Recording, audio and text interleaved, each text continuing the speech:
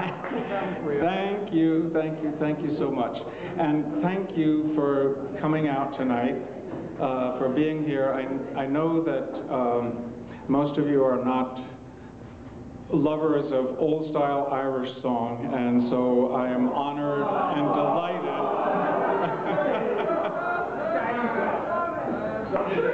So, get a banjo. We're all lovers of Irish songs. Anyway, I am delighted and honored that so many of you are here. Even though the Blazers are playing tonight.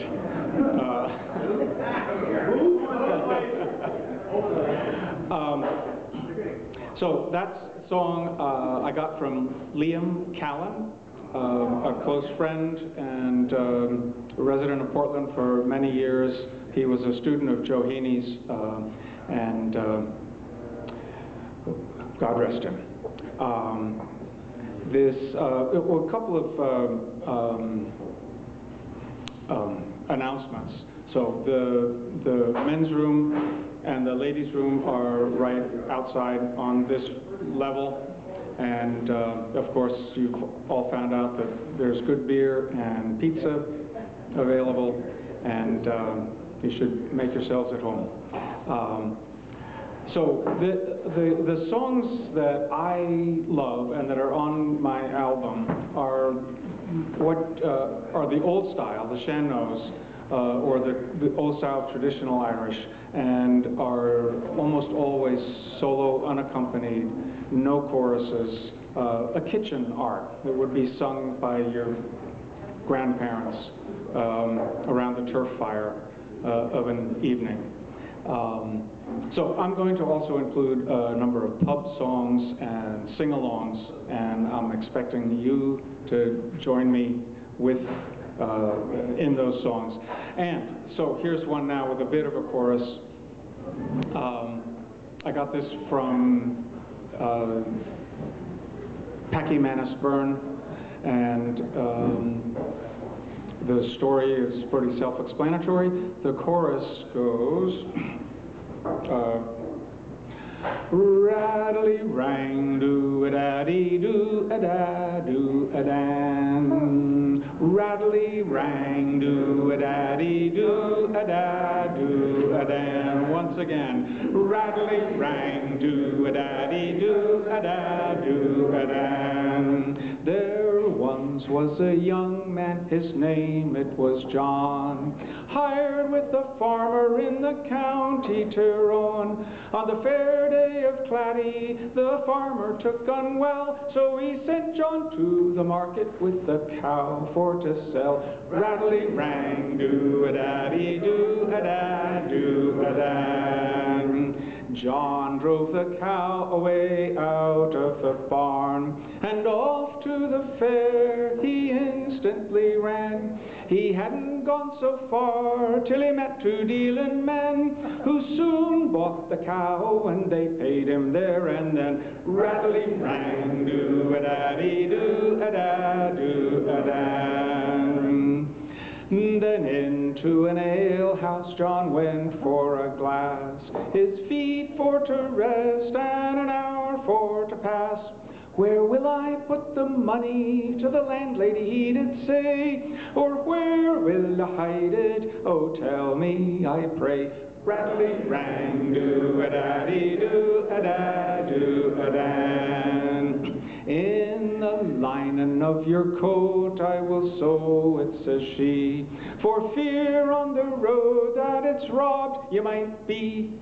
The robber in the room sat there sipping at his wine, and he says to himself, all that money will be mine. Rattly-rang, do-a-da-dee-do-a-da-do-a-dan.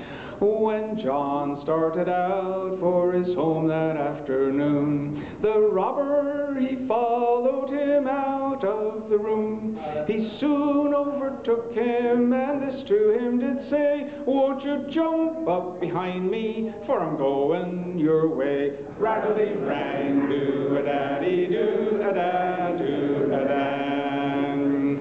They got so far till the robber turned about. A bright gleaming pistol he quickly drew out. Deliver up your money without either grief or strife, or at this very moment I will take your sacred life.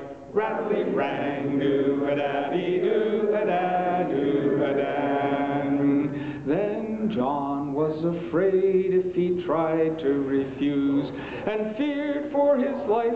There was no time to lose. From the lining of his coat he tore the money out, and among the tall grasses, well, he scattered it all about. Rattly-rang, do-a-da-dee-do-a-da-do-a-dan. Well, the highwayman, he quickly jumped down from his horse, not thinking that it might be all to his loss. As he gathered up the money that he found among the grass, John hopped into the saddle and rode off with his horse. Rattly-rang, do-a-da-dee-do-a-da-do-a-da. The farmer's wee daughter saw John a-comin' home, and into her father she quickly ran. "Or John," said the farmer, "tell me, why did you swap? Or how did me cow turn into a horse?" Rattly-rang, do-a-da-dee-do-a-da-do-a-da. "Oh, indeed, then," says John, "it's the truth I will unfold. I was stopped on the road by a wee highman bold. As he gathered up your money that I threw among the grass, just to make you amendment, sure I brought home his horse." Rattly-rang, do-a-da-dee-do-a-da-do-a-da. When the saddlebag was opened, it was found for to hold 500 bright guineas in silver and gold, a bright pair of pistols, and the farmer he did vow, saying, "John, me young fellow, woo, you're the boy can sell a cow."